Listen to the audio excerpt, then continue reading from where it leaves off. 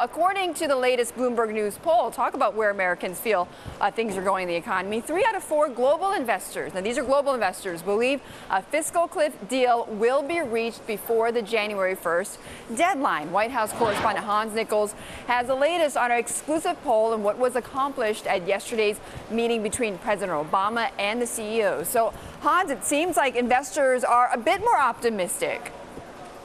They certainly are. They think that the investor class thinks that a crisis, a disaster will be averted. One of the more interesting things in this poll is that this investor class thinks that if the Bush tax cuts go up on the wealthy, or the Bush tax cuts rather go away, it will be good for the economy. Now, on all this optimism, we saw it reflected last night. Not sure what the reason for it is, but let's take a look at the actual numbers on whether or not the outcome of fiscal cliff negotiations. 76% think that there will be a short-term deal. 7% they think a long-term deal, and then no deal, little impact, 7% again, and then no deal, which would cause a recession, 6%. Now, if there is a short-term deal, here's how investors think that markets will react. Again, a short-term deal. Markets would rise 40%. Markets would decline 26%. No significant market reaction, 28%, about a quarter. That's interesting. But there's not a huge expectation, Betty, for a big deal. This is the so-called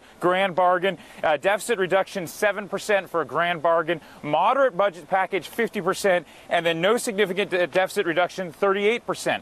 Now, would letting the Bush-era tax cuts expire for the wealthy help the economy? Again, this is investors.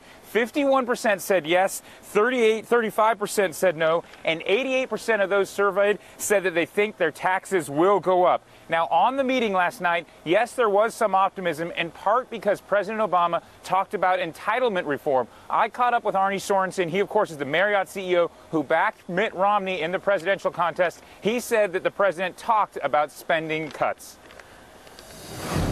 He said he's open to entitlement reform. Absolutely. Entitlement reform would be a piece of this. But I think he obviously wanted to make the point that revenue increases also need to be in line with this.